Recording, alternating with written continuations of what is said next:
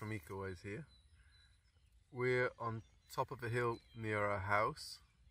It's like this middle of May now, and there's still wild orchids flowering, and there are a different set of species that are flowering at this time of year.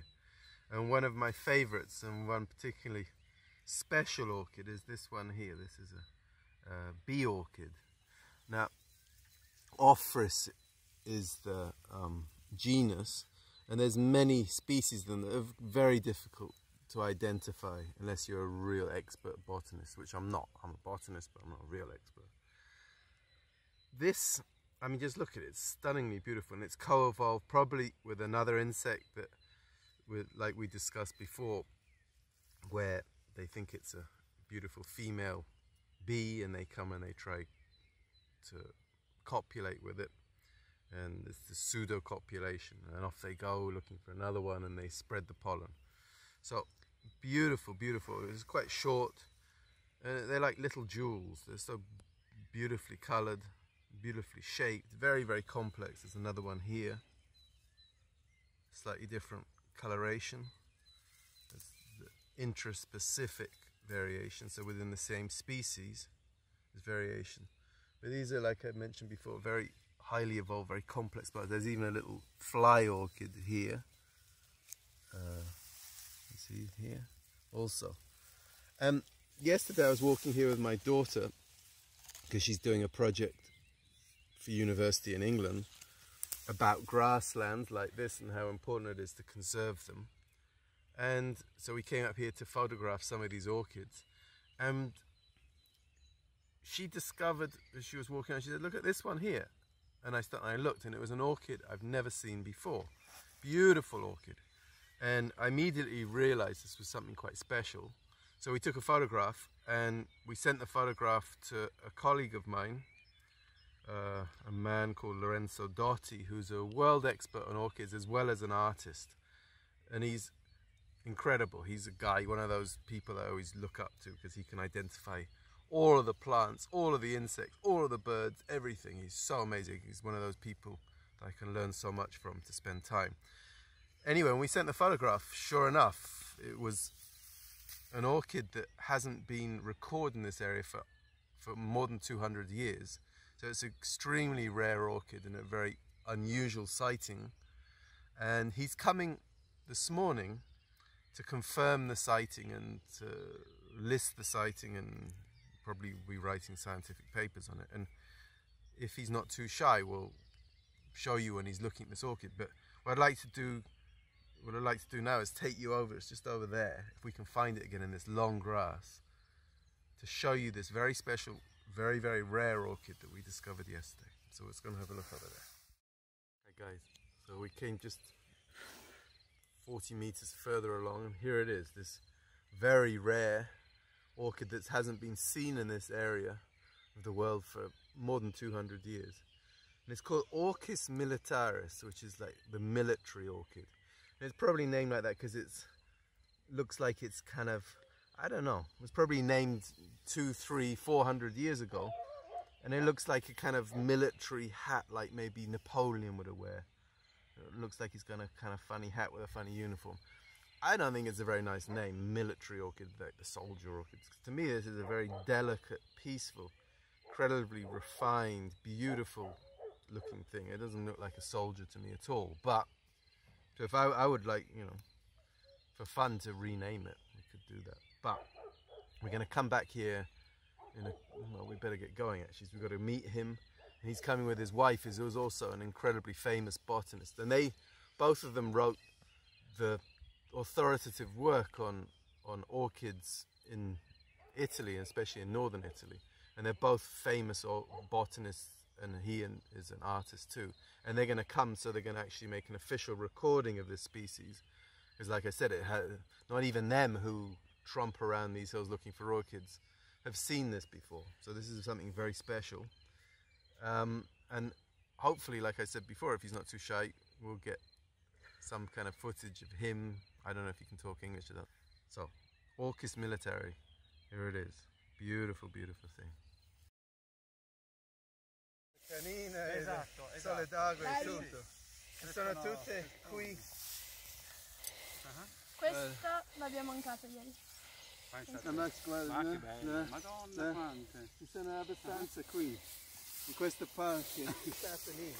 Allora, quelle sotto sono femmine, queste...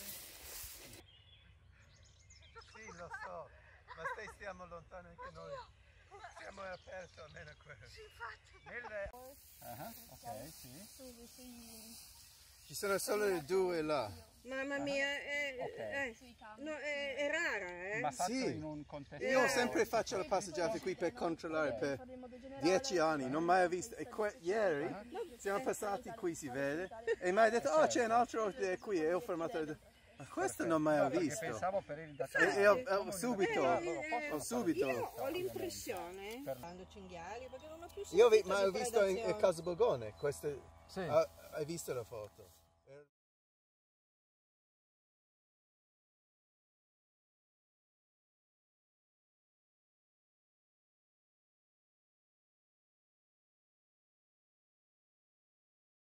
We just had a really exciting meeting with the two people that wrote this book, Lorenzo and Amelita, and they wrote this book, which is the authorities' book on orchids in this area, but they're world authorities on orchids. And they came and they looked at the orchids that we showed you earlier and confirmed that it A was the species we thought it was, the Orchis Militaris, and B, they've confirmed the presence there. And we looked at some other populations of rare orchids in the area. And so what does this show? Well, it shows that if you keep your eyes open, you see stuff. And you don't have to be highly trained to do that. I've got training in different things, but I'm not a specialist in orchids. These guys are. But I was walking with Maya, my daughter, and we noticed the orchid, and I noticed it was different. Why did I notice it was different from other orchids I'd seen? Because I'm paying attention. And if I see something I don't know what it is, I'm curious. And that's a starting place, because when I was 6 or 7, I didn't know what lots of things were. So I picked up books and I learned about them. Or I asked people that knew about them. I went and studied them. And when I've lived in different places in the world, I've been curious about what's around me, especially in the living world. When I was living in Hawaii, I was curious about what was in the jungle. I was curious about what was living on the plains. I was really curious about what was living in the coral reefs. And I didn't know any of that. I grew up in London.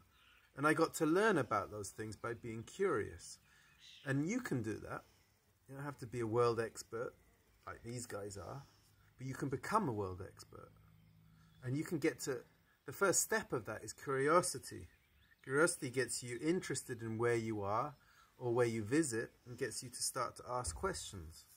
And that's really exciting part of education, is asking questions about where things are and why they're there and what patterns are and how things are distributed and how things live and live together, and all those kind of things are part of science in particular, but you can study them in many different ways, as we've been talking about during this series. So, good news, Orchis Militaris has been confirmed on our little hill here. And this is the first time it's been seen here for more than 200 years, and that's been confirmed now. So, it's quite exciting. That just was for me and Maya going for a walk yesterday, and we saw an unusual looking orchid and thought, oh, that's interesting. Sent the picture to the guy, and out they came, and it's been confirmed. You can do it, wherever you are. And if people start paying attention to where they are, they'll start to notice what's there. And if you start to notice what's there, you start to notice when it disappears. And with our world at the moment, we're losing so much so quickly. And often we don't even know it's gone because we didn't know it was there in the first place. Why? Not because we weren't world experts, but because we weren't paying attention. So pay attention where you are, especially the things that live in your community around you. The people that live in the community around you.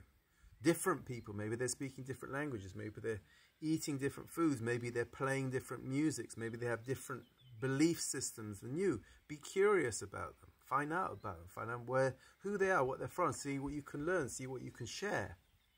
And the other things in your community that may be plants or animals or microbes, whatever it is, explore, investigate, get excited and curious. Because a lot of the things you may think we all know we know everything about the world. It seems like it, from books written by experts and from the internet and from libraries and universities. Well, we don't. And the more you learn and the more you study, the more you realize how little we know. So, new orchids. Kind of cool, yeah? Bye-bye.